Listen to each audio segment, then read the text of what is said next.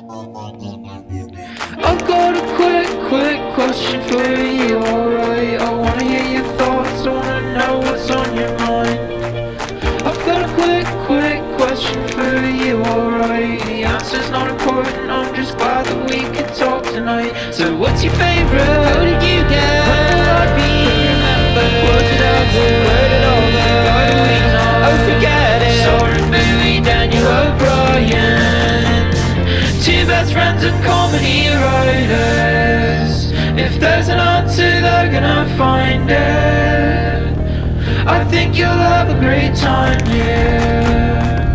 I think you'll have a great time here.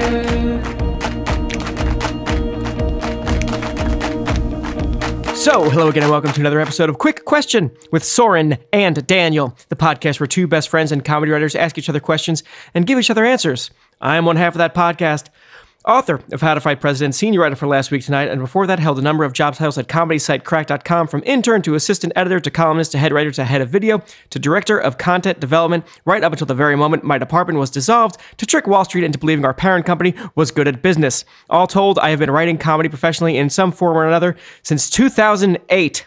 Daniel O'Brien, joined as always by my co-host, Mr. Soren Bowie. Soren, the Florin is yourins. Thank you, Daniel. My name is Soren Bowie. I am a writer for American Dad. I was also held most conceivable positions at Cracked. Not head of video. That was exclusively Daniel. And I also, I was the one who cut and run early. I didn't get destroyed in the massive layoffs of Cracked because I saw the writing on the wall and ran away. You saw what was coming. While I stood atop couches saying I'm unfireable, you very much saw which way the wind was blowing. Yeah, it's. I feel a little bad because, well, I feel a lot bad about everything that happened, but I feel a little bad for this very one specific thing, which is as people continue to talk about Cracked and like the day that it died, according to them, I get lumped in with that a lot, where people are like, I can't believe that they fired all this. Like all these people worked together at one time and they fired all of them. And I don't have like, it's not in my heart to like fix the story for them, but I'm like, they deserve this. Like they deserve your credit. Right. Like they did get fired and it was painful and it was bad for them. I ran away. There's some things that I just sort of let the narrative be imperfect. Like Michael on principle quit when our parent company fired our two directors, Abe and Adam. Mike was just like, I can't support this company anymore. That's bad. So he left on his own accord. You left for a different job. And almost immediately after that, like within a month or so, 2 months. Everyone in our department were, what was it? 2 months. 2 months. Everyone in our department and other departments were laid off. And so as far as like even diehard viewers and readers were concerned, all of this happened at the same time because everyone was working and doing things and very, very visible. And then suddenly a million people on Twitter were saying that they no longer worked at Cracked. And also After Hours, which had been running consistently for 10 years, just stopped existing. So it really seemed like all of their people and their favorite things just ended at the exact same time. Right. The details aren't important enough to address. Quibble over. Yeah.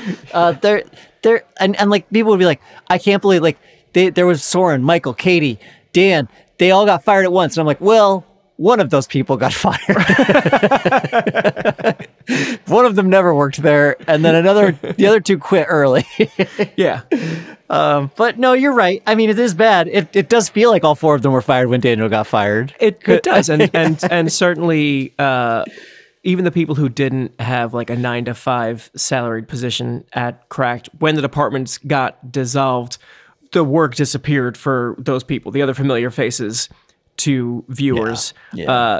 Work did stop for them, and a source of income dried up for them as well. That's true. Yeah. I mean, even the ones that didn't technically work there still worked there. It was also, it's an internet company. So it was, for the amount of time that I actually had a column and that I was doing stuff for the site, I didn't work there for like the first 4 years of that. Correct. Because that's the way that it's built. It's built so that you're not paying people a salary And so you're not giving them health insurance, and you're not like, they're not technically employees. So you've got a bunch of people that it's like the burgeoning of the freelance, the gig economy. Yeah. And so a bunch of us never worked or didn't work for crack for a very long time. And then eventually, because we were indispensable, they were like, okay, we'll make you an editor. Right. The option is hire this person or suddenly the site falls apart because they've made themselves a brick in the wall. It's, yeah, I mean, it's the way that creatives have been exploited since the beginning of time and will continue to be exploited forever. I don't want to like suggest to anyone that I was like that I was apart from that. I mean, I participated in the exploitation. I remember. I know that's what's so insidious about it is that it's you wanted to work at Cracked. You wanted to write comedy, and it's not always like a sinister guy with a mustache who is like bribing you with exposure or trying to make you plant a seed in your head that you should be grateful for the opportunity to write comedy and have a platform. It's like ingrained in us as artists and creatives from birth. We all, the thing about this ridiculous career that I've dedicated my entire life to is it takes a very long time to recognize the work that you do as labor. Everything else, before you get to that point, you just think, I am so lucky to be here. I should be grateful for any and every opportunity. Well, it's something that you're doing because you can't help but do it. So like you're not, it's just going to keep coming out of you. Right. And so like to be like, and you should pay me for it too. It's like, well, no, you're just going to keep doing it. Like, and you understand that implicitly. Like, you're like, well, you're right. I just have to make it so good that you will then pay me for it. And so like they built into being an artist is like, I don't deserve money for this. I'm going to do it no matter what. Right. Because I can't think of any of my other jobs where it's like, well, you better pay me to sell shoes at Sports Authority. But if you don't, I'm still going to do it somewhere else. I'm going to do it. I'm just going to do it in on my free time. Yeah. It's weirder in that respect. But I mean, we also, once I was a part of Crack, when I was a senior editor at the site, and we could have interns. We had an intern that, I don't want to use his full name, but we had an intern named Dan. And I remember he was very eager and very excited about the site. And at one point his internship was coming up to an end, and he pulled me aside and he was like, so do you think I'll get a job here now? And I was like, oh no, you've been here for, like, and I was like, I laid it out for him. Like, you've been here for like 2 months. This is the way that the system works, is that you will, if you want to continue to work for the site, you will do it as basically a freelancer, and you'll do it at the whims of like what hours the site actually needs and like you have to decide what the site needs.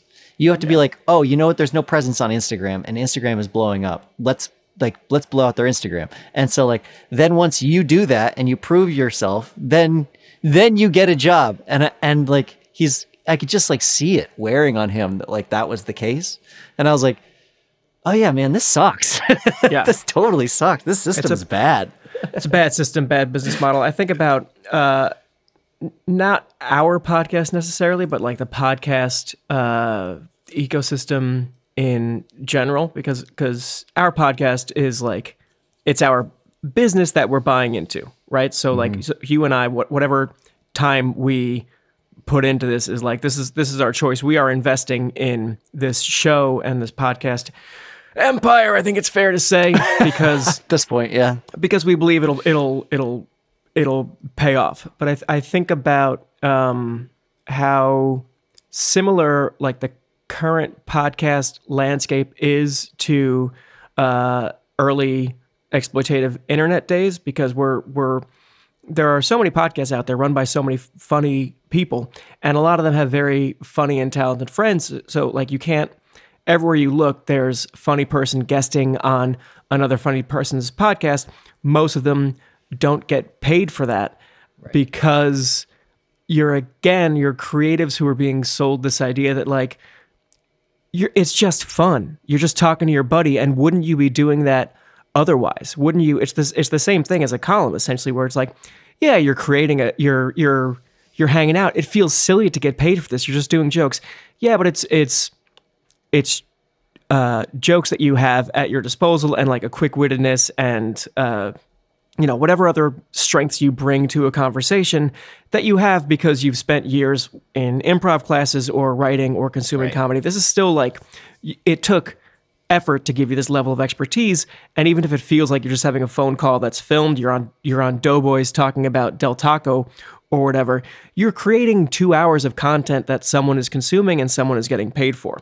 And it worries me to see the podcast industry now. I know some people pay some money for guests. Shout out Daily Zeitgeist. Shout out Secretly Incredibly Fascinating.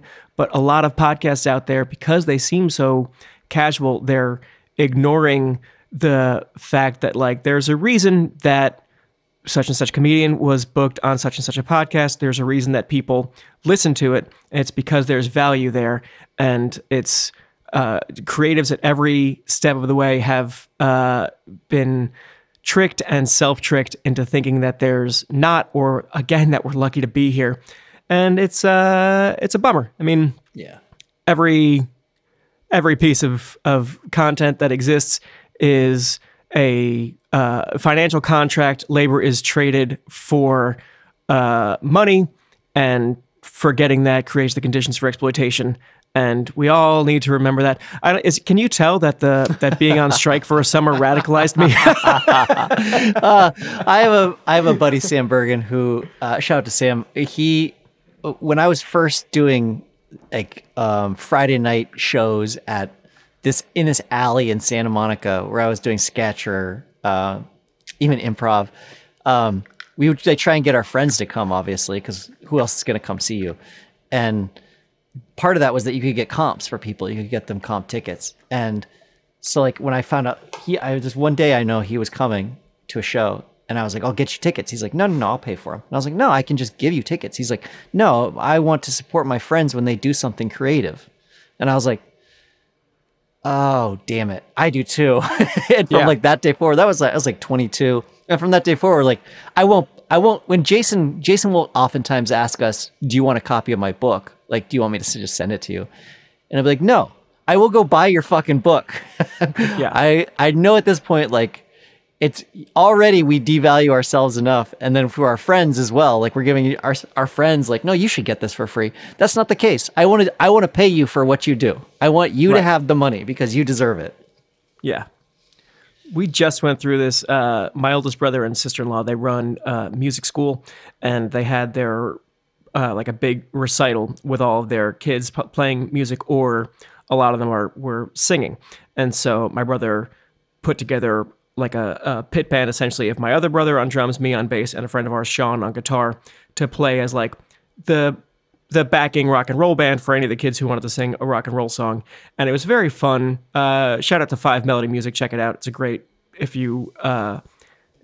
they can fit you in for lessons, because they're really booked pretty solid, then you should. And if you're in the New Jersey area, take lessons there. But we were like playing this show, and it was so fun and heartwarming and inspiring.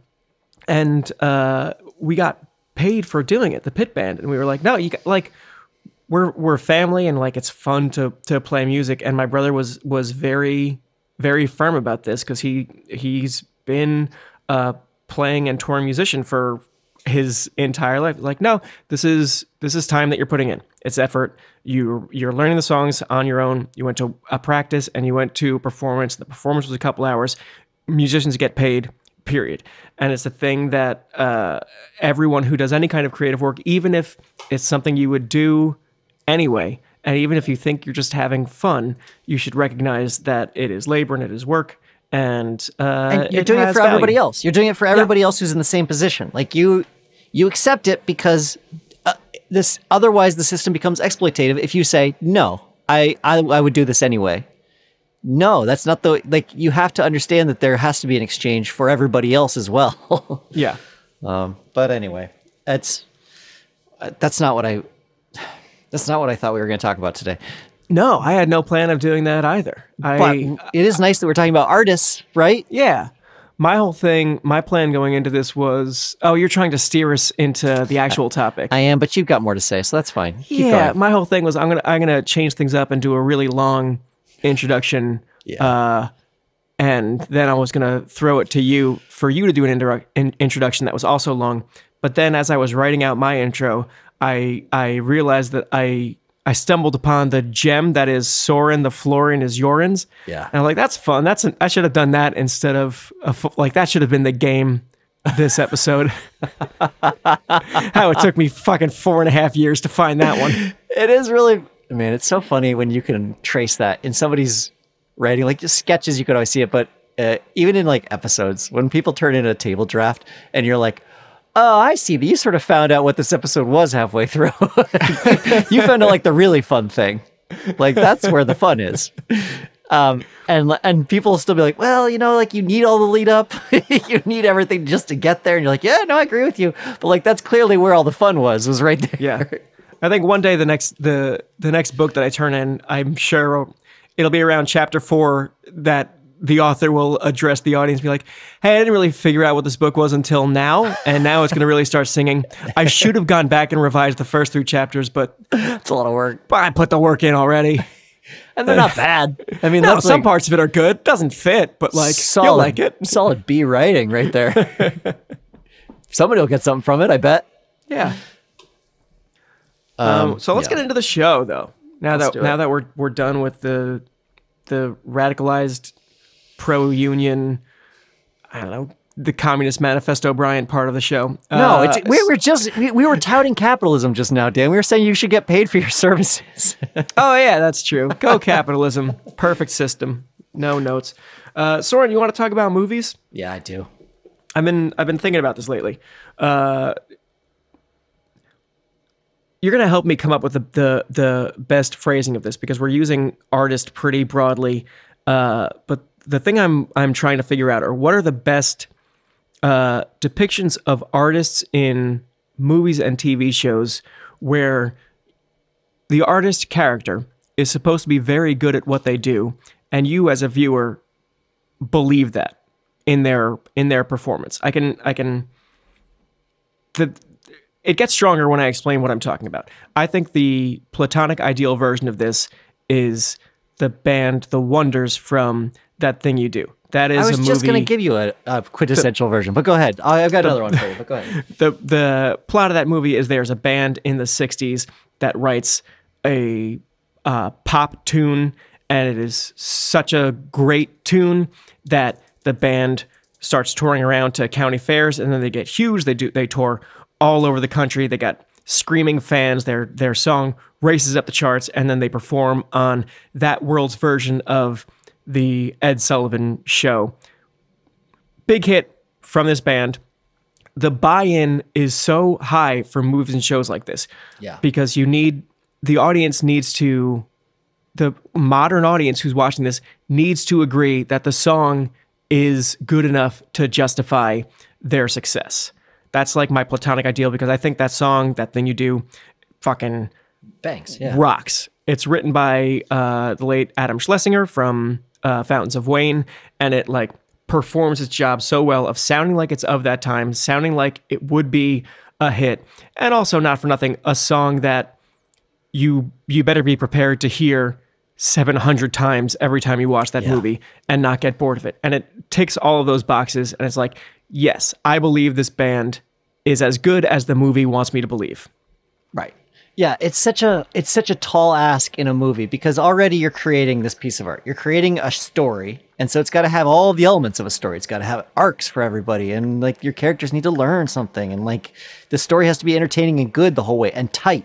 And then additionally, you're adding another piece of art within it that has to feel like real art. And it's like, well, if I just created that, I could sell that instead.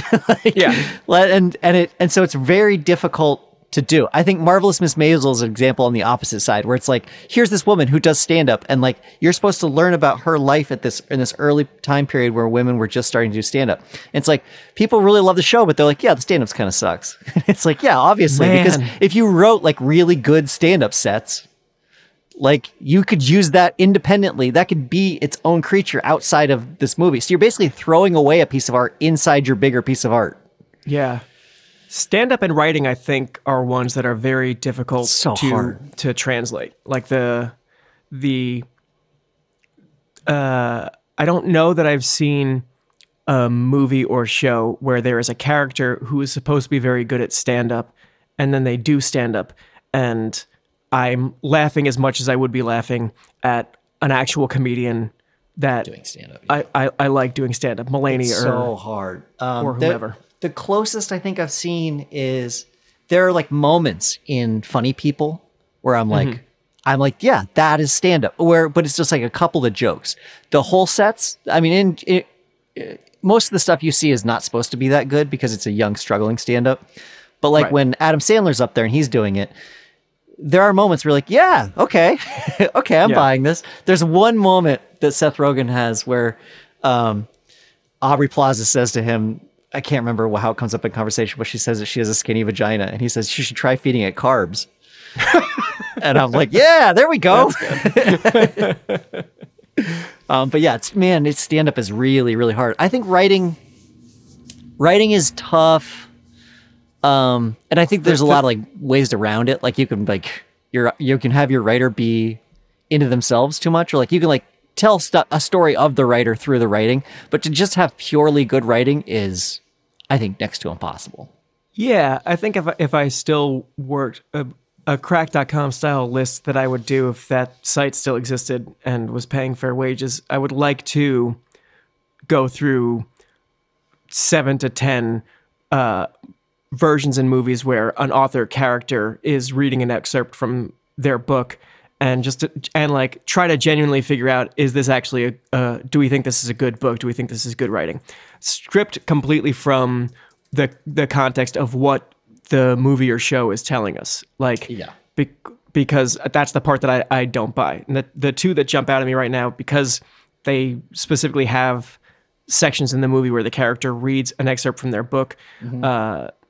Ant-Man Quantumania, Paul Rudd's character reads it's readings in movies are very funny to me because I've done them and I know what they're like, and it's very strange. The movie opens with him giving a reading from his autobiography or his memoir or whatever, and he reads the end of his book. He reads like the concluding thoughts that wrap everything up in his book, and I have 3 things to say about it. One, I understand why it's there because it like very effectively sets up the movie, completely separate from the book.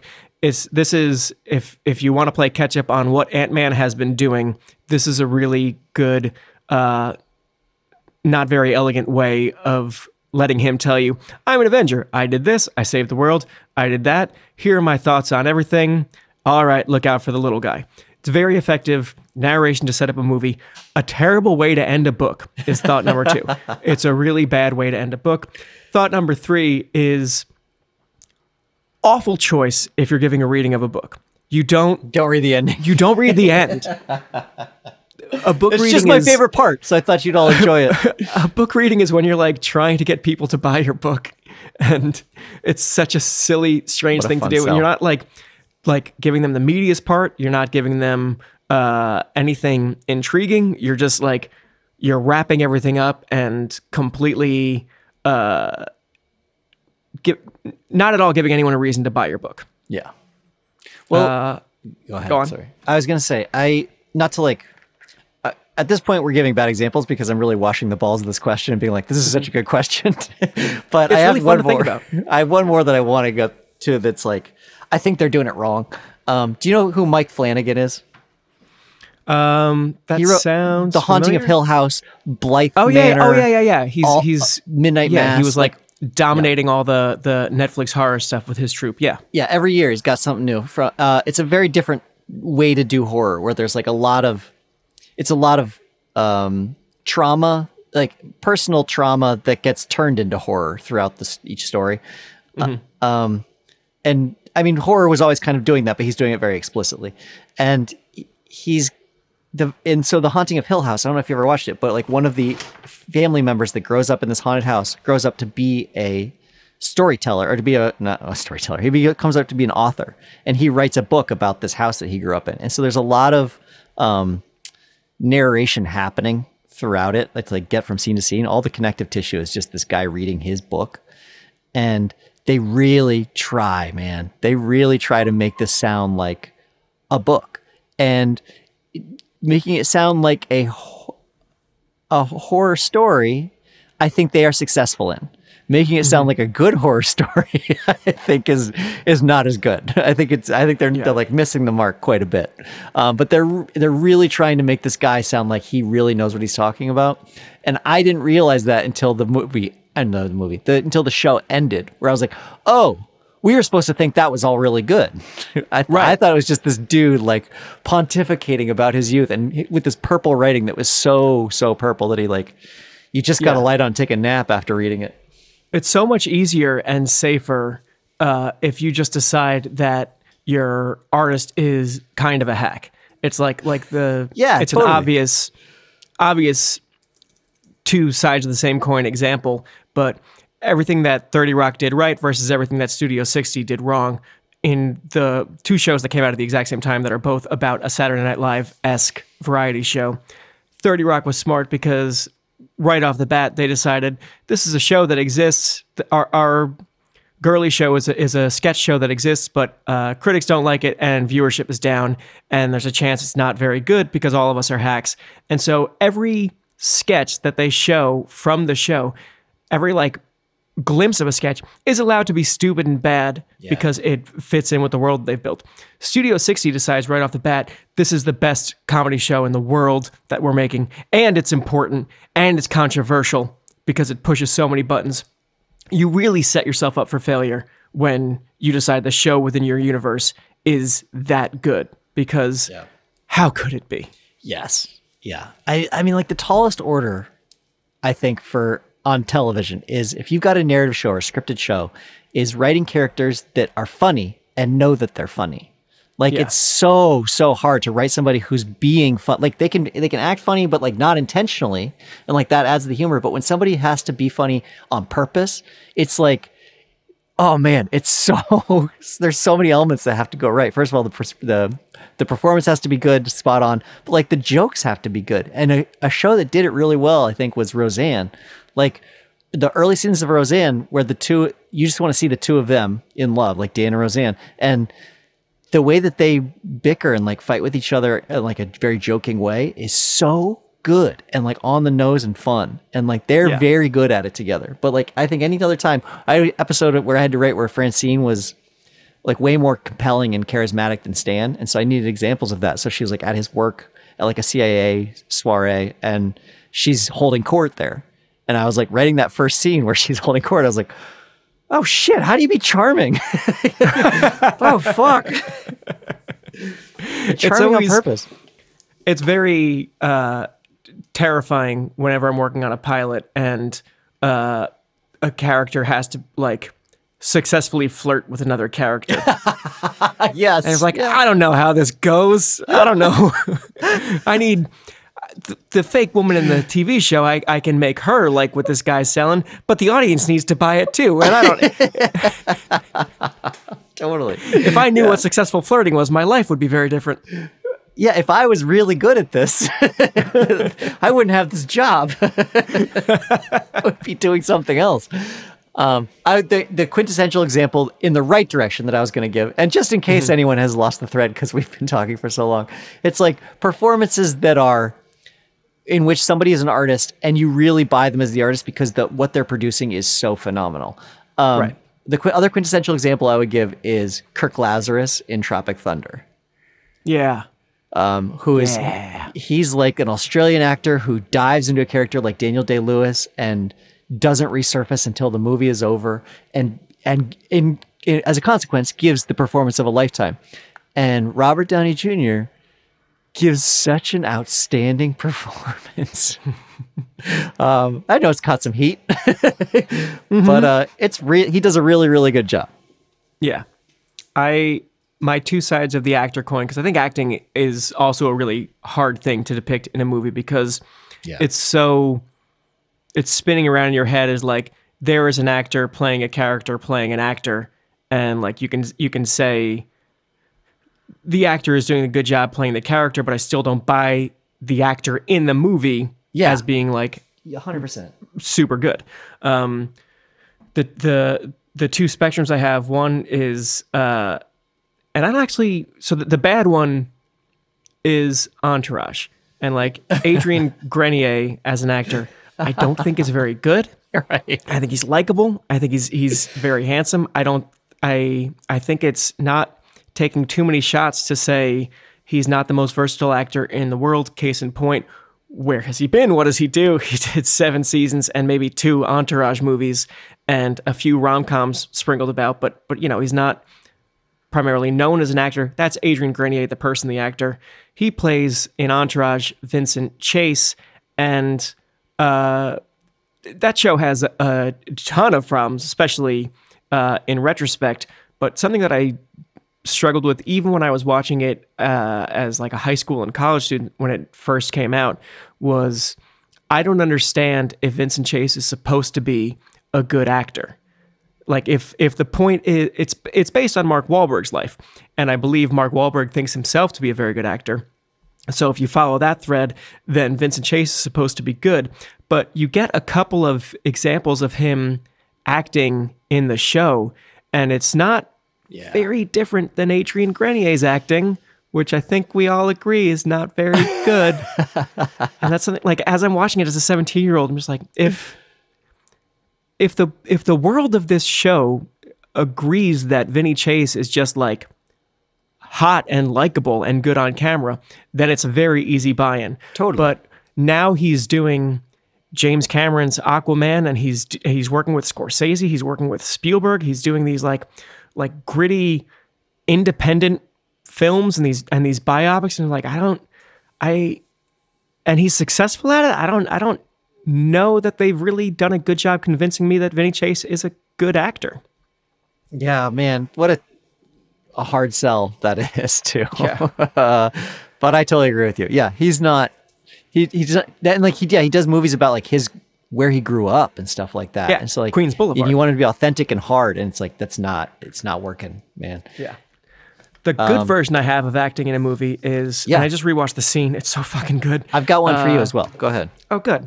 The movie Birdman, which is primarily the Michael Keaton vehicle, and it gets a lot of attention for how good he is in it, and also how the movie is essentially a sequence of oneers, really long shots with no cuts. It almost looks like the entire movie was shot with no cuts at all. There's just like a few seams in there that you can tell.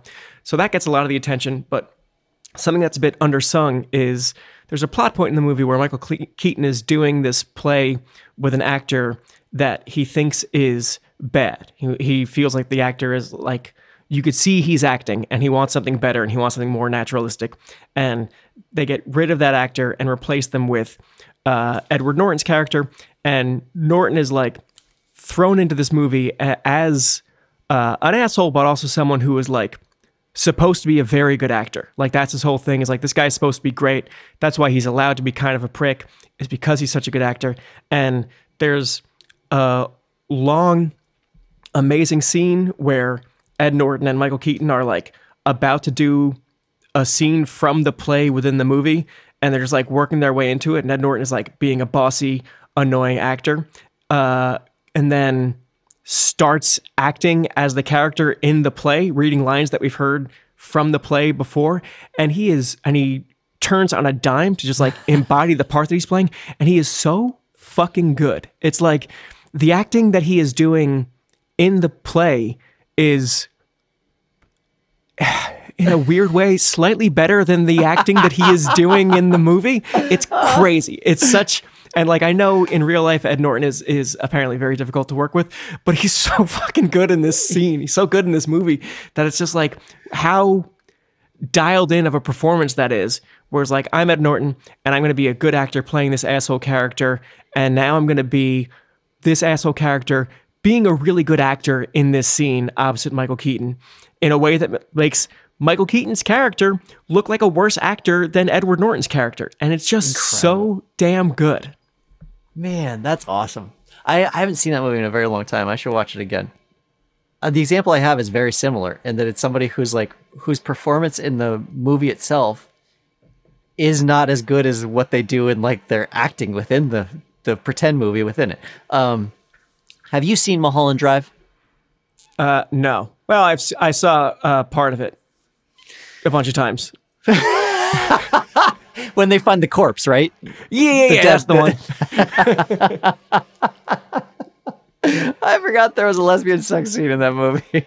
Yeah. Okay. When I was younger and no one was home, I would track down that corpse scene. Yeah, where they find the body. It is really horrifying when they find it. Like, yes. But Naomi Watts in that movie gives a very stilted performance on purpose, I think, to serve the narrative. I won't pretend to fully understand Mulholland Drive. I think that this is some woman's memory, a more happy memory of her coming to LA to become an actress. And so in her memory, like she's not even a good actor in her own memory. Like she's just not very good. So Naomi Watts is giving kind of like this stilted performance a little bit, but then she has an audition that she has to do. It's a real audition because she is an actress. She goes in and does this audition and she just turns. Like it's really, it's like flipping a switch where you're like, oh my God, like, this person is giving it all. She gives this amazing performance where she's telling this guy to leave, but she doesn't want him to leave. And she's like, her father's upstairs and she's like, my father will hear us and you should go, and telling him to go the entire time. But she's like, really doesn't want him to leave. And it's so sexy and so like pitch perfect, and auditions in general are never that. So like it's all her. It's just her in this dark hospital type room, this clinical room in front of a bunch of other people, giving the most amazing performance I've ever seen. And it's so good. You also, she turns into it. So like she starts the audition, and just like, I don't know, anybody else out there who's had to audition, it takes a couple, they throw you in, you come in, you slate, say who you are and who you're represented by, and then they drop you into the scene. And so like you kind of ramp up into the scene. Like you're not just like in it immediately. And she does that in this. Like the first stuff she's doing in it is like, okay, this isn't going great. And then at one point he puts his hand near her butt and she grabs his hand and puts it on her. And then all of a sudden she's a different person. And it's amazing to watch. It's so dialed in. I guess I should see the other parts of this movie. Or is it like, so just based on the scene that I know and the lore around this movie is how weird and confusing and dark it is. And now the only other information I have is this scene that you're telling me about. I truly had no idea what this movie is about. Okay. She's an actor? Yeah, she's an actress who comes to LA. We're assuming like that's the case. And like there's this woman who's got amnesia who she meets, and they become like good friends and kind of detectives together, and then they fall in love. Detectives? Yeah, because they're trying to figure out why she has, like, what her life was, because there's people trying to kill her and stuff. All of this is a fantasy, I think, in Mulholland Drive, a fantasy of this young actress who had come out to LA. And we do see her later on, and she looks very, very different and very strung out. And like life just LA just like chewed her up. And she did have a relationship with this other woman, but then like that relationship fell apart clearly. And that's when we see the corpse. But it's supposed to, I think it's somebody who was dreaming of Hollywood, then also dreaming her own story in Hollywood after it's happened and making it much better than it was. I think. I don't actually know. Do you want another example? Yeah, I'd love one, because I think the next one that I was going to pull is well, I'll just do it anyway. Okay. It's another example of a writer in a movie that I don't think is good, even though the movie tells me it's good. And it's the movie is Last 5 Years, and the plot hinges on this 24-year-old to 29-year-old novelist who just skyrockets to the top of the book charts. And there's similarly to the other movie that I was talking about, that there's a scene where he does a reading from his book, and it's a very funny situation, because like I don't know how I would approach this as a screenwriter either, but it's a screenwriter who has written a great movie and a great musical, Jason Robert Brown, who wrote this great story and knows how to write dialogue, knows how to write songs, knows how to write emotions and people and how they talk. And then it comes to the scene where it's like, all right, and now I need to prove that this character is a really good author who writes books that captivate the whole country. And the excerpt that he reads just seems like the screenwriter choked and forgot how words go and just wrote a bunch of things that sound like a book, which is the problem. And again, like, I'm not, no shade to anyone who worked on the movie. I don't know what I would do either. If I was writing a movie that I thought was good and then suddenly it called for a scene that featured good writing, I have no idea what the fuck I would do. Oh, it's so scary. Just thinking about that makes my heart race. It's like now you got to write like something really good. Yeah. Like, well, oh. Like it's gotta be better words than any of the words I've used in the rest of the movie. And I used all my good ones. I used my favorite words. I haven't seen this movie. I'm reading up on it now. Last 5 years? Yeah. It's a musical that like really, really affected me and all of my friends growing up. We just loved it and sang all the songs. It's like really heartbreaking, fun musical, the way that it works and why it's called Last 5 Years. It's very fun when it's staged. That there's only 2 scenes where it's 2 characters in the whole show. There's only 2 scenes where they're actually interacting together. The way everything else works, every scene that the woman Kathy is in starts at year 5 and works backwards from 5 to 1, and their relationship is over in year 5 and starts in year 1. And every song that the guy sings, every one of his scenes, Jamie, that goes forward in time. So you just you get like the same story told frontwards and backwards. So it's like a year 5 from her, year 1 from him, then back and forth. They trade off. They meet in the middle when they're getting married, and then you just get to see like the 2 sides of this relationship and how it plays out. That's really cool and really well done. And then they made a movie about it.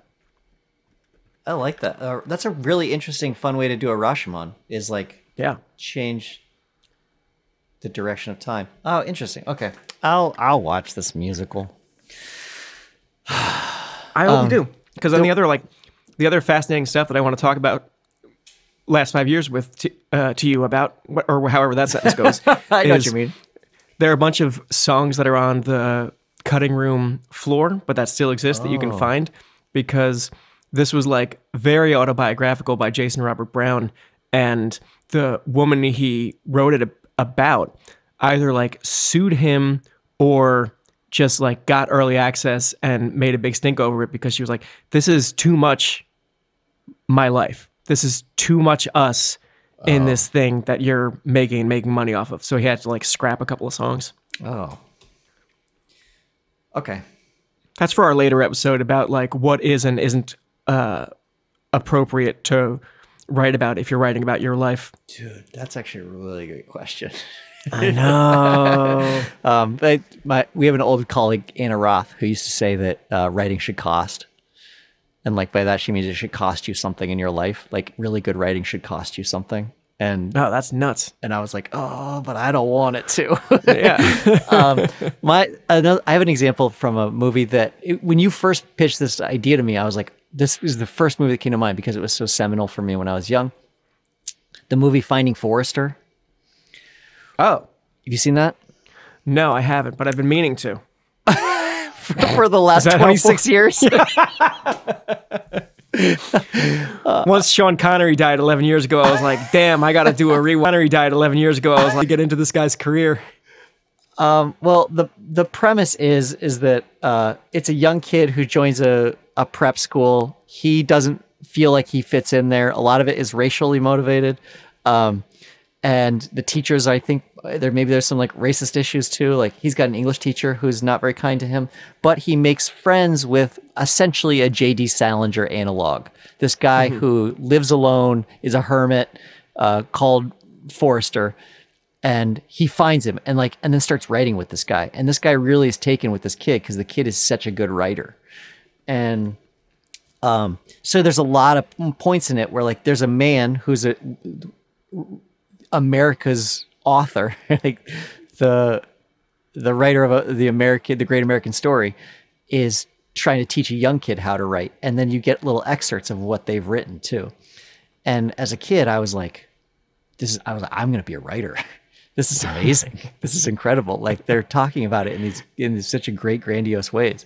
So I rewatched some of these scenes, and there's one in particular where you watch Finding Forrester, and your takeaway is like, even me, a white blonde kid, I could be a writer too. And it seems like it might even be easier for me than what this fella's going through. It was great to see representation in the film, so that I felt like I could do that too, because I was also like 15 or 16. Right. And so was this basketball star. I didn't have the basketball part. Right, it wouldn't distract you. So I could be an even better writer. But there's a scene where he gets accused of plagiarism. Forrester has given this young kid a prompt. He'd given him like some of his writing and be like, just start typing what you see here on the page. And then as soon as you're ready, just go off on your own. And that's where you get like, pound the keys, dog. And so he turns that in as a paper. It gets immediately flagged for plagiarism because the first paragraph is from this great author, Forrester. And this teacher can't wait to fucking punish this kid. He's so psyched that he caught him cheating. And so he gets pushed out of this, like, they almost kick him out of the school. Eventually there's this reading where everybody does of what they've written, and he's not allowed to participate. But Forrester does show up, and Forrester starts reading it.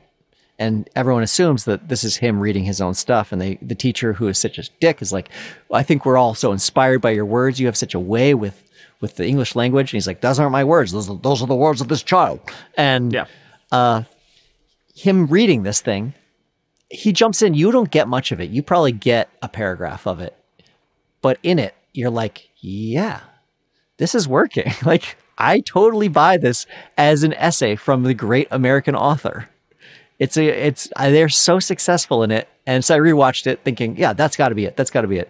And I rewatched it and I was like, okay, divorced of context, it is a lot of the right words. It's all like the stuff that you want it to be. It has the feel that you want it to have. But like anything, you take it out of context and you're like, well, hold on. I don't know like how that ties in thematically to anything in the actual, like, I don't know if that actually works. It's just some good words in a row. And you think about like when you got questioned by the FBI and they split apart an article that you had written to ask you questions about, and they're like, why is this funny? Is this supposed to be funny? And they just read a sentence out of context. You're like, well, you're not doing it any favors. You don't dissect the bird to find the song, my friend. Like you gotta imagine if you were reading this and you didn't hate the author.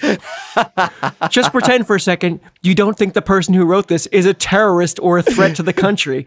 You can see it's kind of funny. So it's like, it's anything you just take completely divorced of context. You're like, and now just here's this moment. Isn't that perfect? You're like, well, I don't know, I guess. But you're right. It had like all this, it had the same sing-song quality. It had like the lilt that language should have. It has all of those elements in the 4 sentences or whatever that we get. And I'm like, okay, I guess that's good writing. There's a good example of it. I think I would actually, if I was ever writing a movie that featured an author character and the author was supposed to be good and they gave a reading, I think I would steal a trick from the Forrester playbook and I would have like an actual good author come in to just write that part, to just write that scene. So that if critics afterwards were like, yeah, the author's supposed to be good, the author character's supposed to be good, but the reading was bad, I'd be like, oh yeah, Gia Tolentino wrote that, and you love her, so fuck you. And now you look like a bad person. That was Margaret Atwood, you idiot. You motherfucker. I have another example where they did essentially that. Oh, cool. You want it? Yeah, we got time. Okay. The Fifth Element. The opera scene. Oh, the opera singer? Hell yeah. Yes. So there's that alien opera singer who has to come out, and she is known throughout the universe. Like she's known throughout the solar system as this, I guess even further, known as this beautiful, incredible singer that is capable of things that a human couldn't do. And then you have to watch the whole performance. So like there's nowhere to hide. Like you watch all of it. And they do a really effective thing in the movie where not only is it just like the poster says that she's a really good singer, and like all the idiots in the movie in anticipation of the performance are saying, oh, this is great, this is the best ticket to get, you have to see this woman. That doesn't mean squat, because the main thing is you've been following future space cab driver Bruce Willis, who this entire movie, when faced with fantastical things, is not impressed. He meets a kick-ass alien, not too impressed. He's mostly like put out by her, and then he has been informed by the president that he needs to go and save the planet, and even that he's like super reluctant to, because he's such a fun character, just like, I don't really want to do this. It's saving the world, that hardly seems like it's my business. So he is at every step of the way unimpressed and uninterested in the things that everyone else thinks is cool and important. And then we watch him watch the performance of this woman who's supposed to be the best singer. It's beyond singing, just like performance artist in all of time. And he is so moved by her. Yeah. And she needs to be that good to like rewire the brain of this seen it all, doesn't care about it all cab driver. I think he's a really good representation of me in the movie, where I'm an idiot. I don't know opera, and I'm like, well, this shit better be good. I don't know anything about it. I am the worst audience for an opera to try to move me. And even as a kid, she starts singing and she does this, and I'm taken with it. I'm like so absorbed in the experience. And so I was thinking back on that. I was like, how did they fucking do that? And they did it with magic, Dan. I was going to ask if it's fake. Some of it is. So the woman singing it, it's not actually the woman you see acting there. The woman singing it is this woman named Inva Mula, she's Albanian. She's an opera singer, like a really good opera singer, famous in Albania. But she, a lot of what they're doing with the voice is trickery. Like they're having her go from such a low range to a high range that like would be impossible for a human to do. Mm-hmm. And especially like, I guess just the jumps in octave and stuff like that. There are different things throughout it, especially when like the beat starts hitting. You know, when she's dancing around, her arms are doing that weird thing. Yeah. Oh. Yeah. A lot of that like, it sounds like a voice solo. Like a lot of that is impossible. And so they composed a piece of music for this. It's based on an opera. The first part of it is a true opera, and then when she's dancing around and stuff, that's composed. An actual composer did this. They got an actual opera singer, and then on top of the opera singer, they were like, and now we do these different things. We change the range so that it would be physically impossible for a human to do. And I'm like, oh, yeah, you guys did it right. You guys really put the work in. That's absolutely perfect. Yeah, and it works. Yeah, it's really wonderful. You have more? I mean, it's just because it feels like a cousin to The Wonders in That Thing You Do. The band in Josie and the Pussycats, the movie fucking rules, and I totally buy them as a real band that would take the world by storm. I have not watched this movie. I'm not saying anything. Oh, it's real fun. Okay, is it really? Yeah, that was a kid movie. Well, now we're the same age, but by the time it came out, you were probably 18 or 19. 2001. And so, yeah, I was 19. Yeah. So it probably seemed like a kid's movie to you. Okay. Yeah, that's totally possible. I was also in college, so I was like, right. Why would I go to the movies? Right. I'm the main character. Right. Okay, I'll have to check this out. I will watch this. It reminded me, just you saying that, like their performance and how they're doing it, that reminds me of, I was not familiar with Zac Efron. I didn't know anything about him until I saw Hairspray, the movie. Oh, and that song Lady's Choice that he does. I was like, this boy is going to be a star. Yeah. This boy is incredible. Look at his performance. Like, I was like an actor doing this, knowing how to be on stage like that. I was like, he's so good. I was really hoping your first Zac Efron thing was going to be not a musical thing, because that it's much more fun if your exposure to him is like Baywatch or Neighbors, and then to see he has this completely other gear that he's really great at, the singing and dancing gear. But oh well. Yeah. That's how my brother and sister-in-law were with Jonathan Groff because they only knew him as an actor in the Mindhunter show, not knowing that he was a Broadway guy for years. And then they put on Frozen. Hamilton. Yeah, they put on Hamilton. They see him as like, hey, it's the guy from the cop show. Holy shit, he's got some pipes. That's how Anna Kendrick was for me. Up in the Air was my first introduction to her, and then you and I went and watched Pitch Perfect, and I was like, oh, how did they know she could do this? Oh, it's because she was nominated for a Tony when she was 9. All right, well, maybe that's another conversation too, where you didn't realize like certain actors had a complete second gear. Where you're like, yeah, what? We're bagging a couple of good ideas for Oh, episodes. it's gonna be fun. All right, but that's it for this one, right? That's it. Hell yeah. Take us home, Soren. Okay, I'm looking it up. Hold on. I'm doing it slow, just in case you wanted to do it. No, I feel like I did the intro and I came up with the question. You're right. I'm gonna coast for the next couple of weeks, actually. Hey, everybody. Thank you for listening to Quick Question with Soren and Daniel. But you knew that's the name of the podcast already. You can find Daniel on Twitter at DOB_Inc. You can Fun fact, you cannot. Did you quit? Uh-huh. No, we should talk about that sometime too. That's exciting. 3 more episodes. Got 'em in the bank. You can find me on Blue Sky, at least at Soren.buoy, or just search me on Blue Sky. There's like 1,000 people there. You just look in the crowd and you'll see me. You can email us at qqwithsorenanddaniel@gmail.com. We have an Instagram, which is @QQ_with_Soren_and_Daniel. I give that one out a lot now because there are some really funny clips that Gabe put together that make us look a lot funnier than we actually are because the timing is perfect and everything.